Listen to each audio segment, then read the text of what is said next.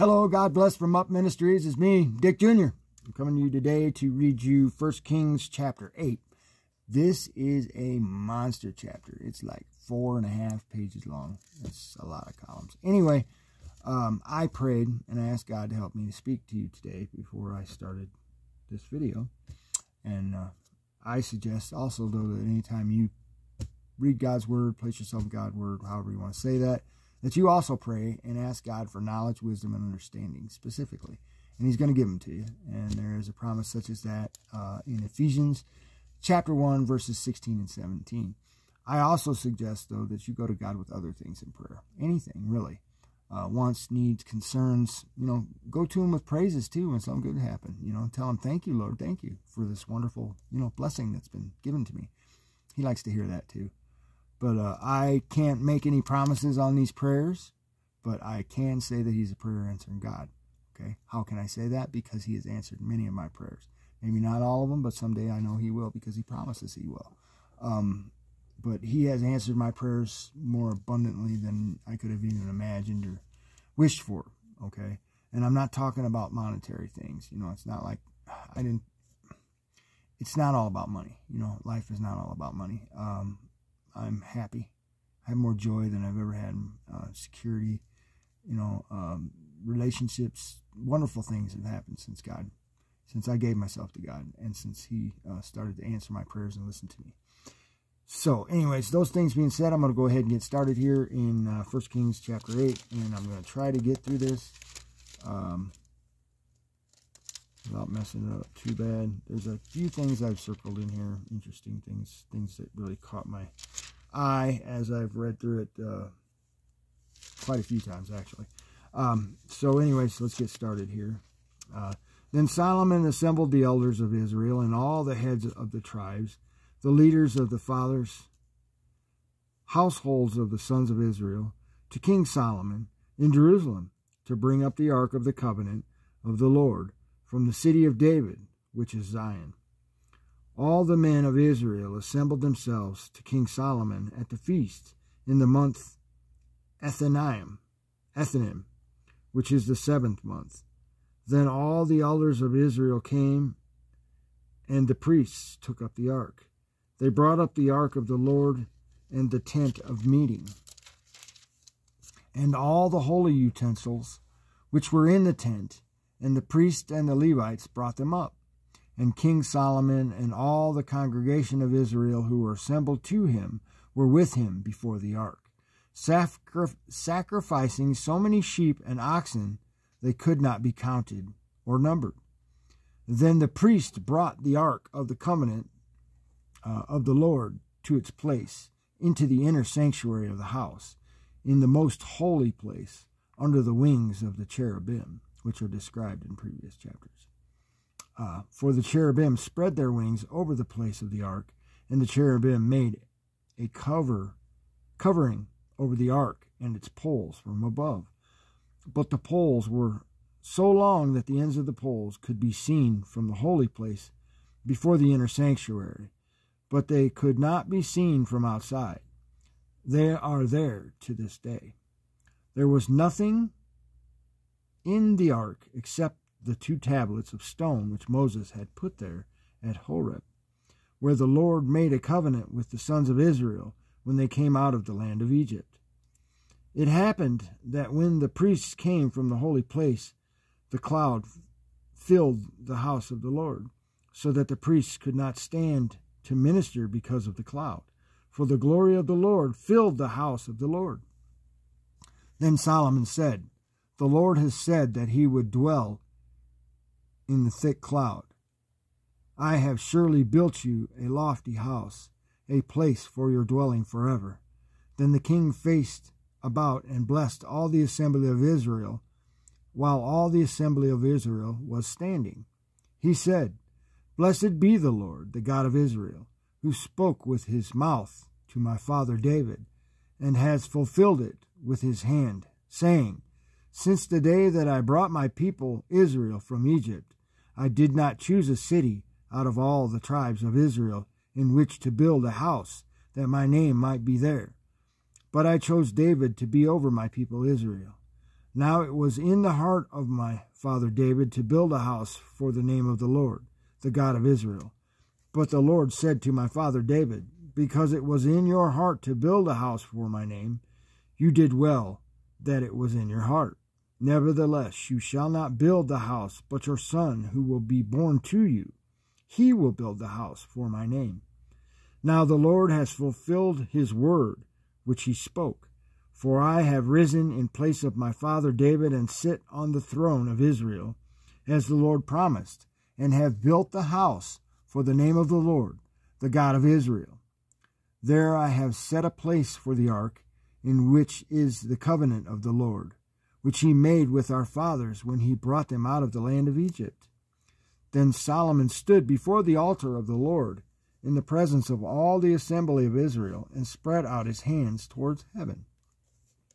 He said, O Lord, the God of Israel, there is no God like you in heaven above, nor on earth beneath, keeping covenant and showing loving kindness to your servants who walk before you with all their heart, who have kept with your servant, my father David, that which you have promised him. Indeed, you have spoken with your mouth and have fulfilled it with your hand, as it is this day.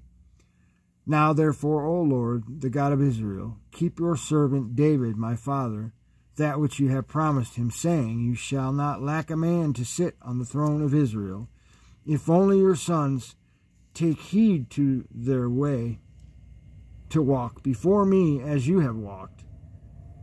Now, therefore, O God of Israel, let your word, I pray, be confirmed, which you have spoken to your servant, my father David. But will God indeed dwell on the earth? Behold, heaven and the highest heaven cannot contain you. How much less this house which I have built?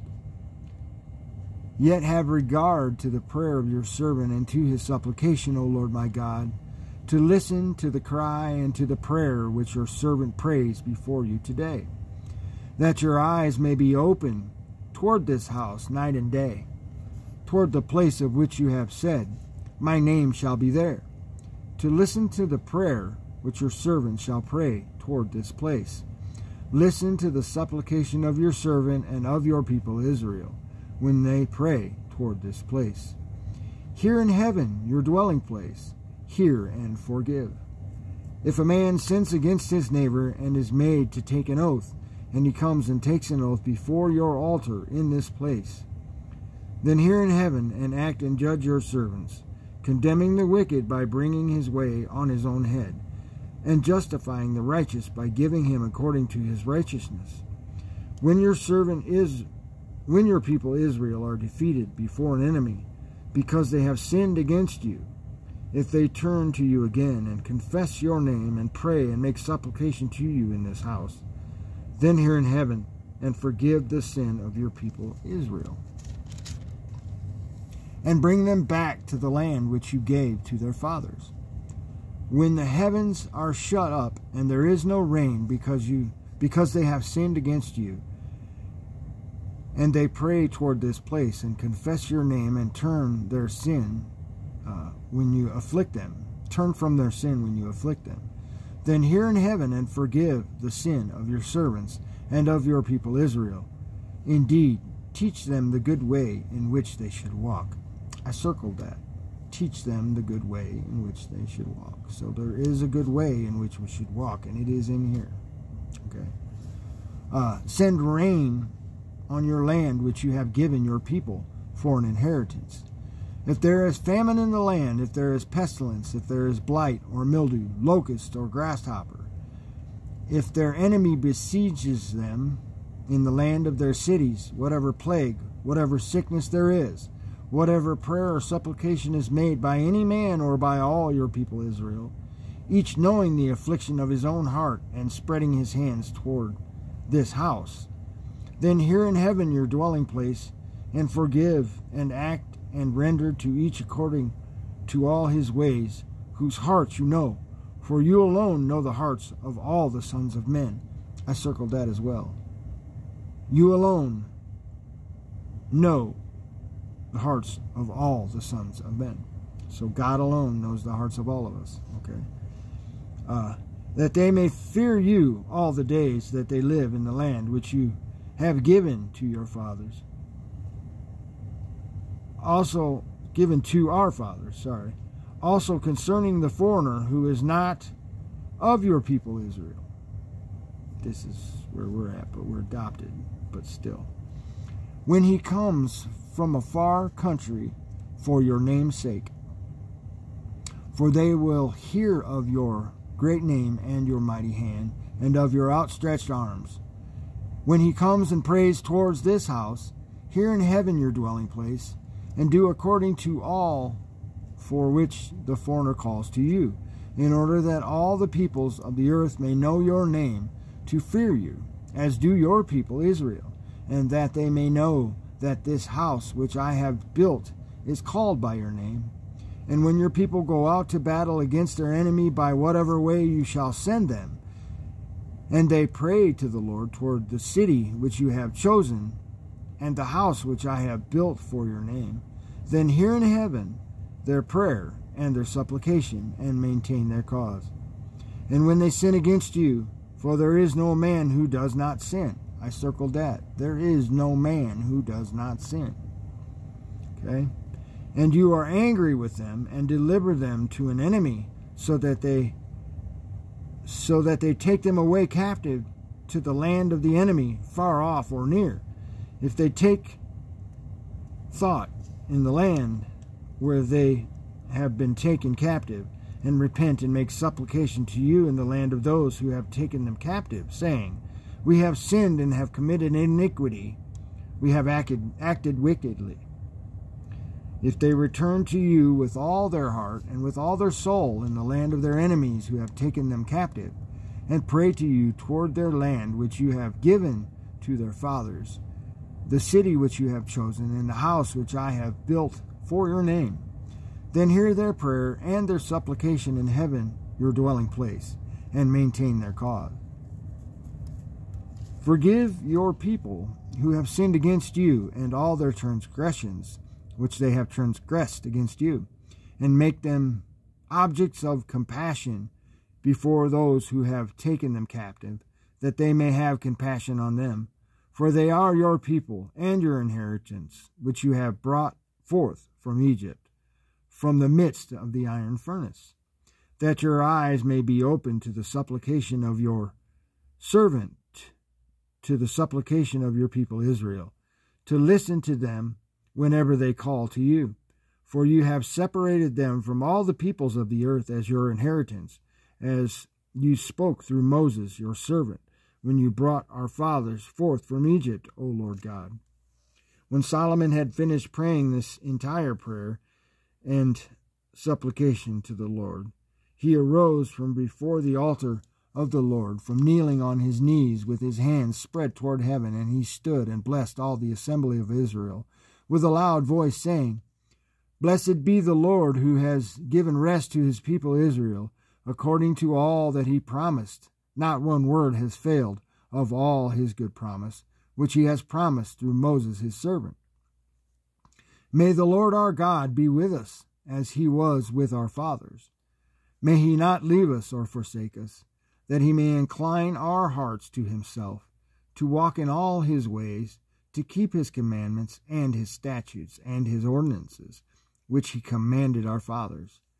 And may these words of mine, with which I have made supplication before the Lord, be near to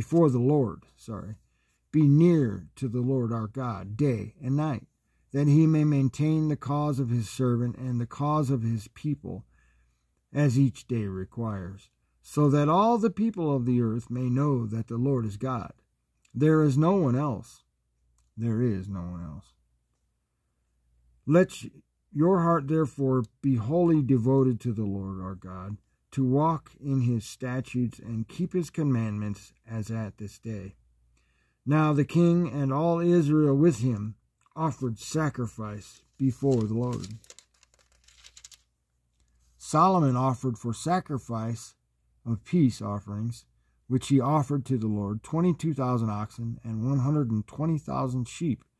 So the king and all the sons of Israel dedicated the house of the Lord. On the same day the king consecrated the middle of the court, that was before the house of the Lord, because there he offered the burnt offerings and the grain offering and the fat offering of peace, and the fat of the peace offering, For the bronze altar that was before the Lord was too small to hold the burnt offering and the grain offering and the fat of the peace offerings.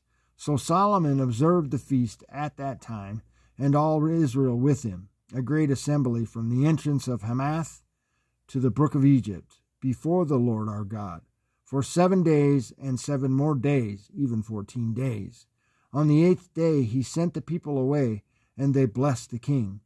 And then he went to their tents. Then they went to their tents joyfully and glad of heart, for all the goodness that the Lord had shown to David his servant, and to Israel his people. And that is 1 Kings chapter 8. Thanks for listening, and God bless.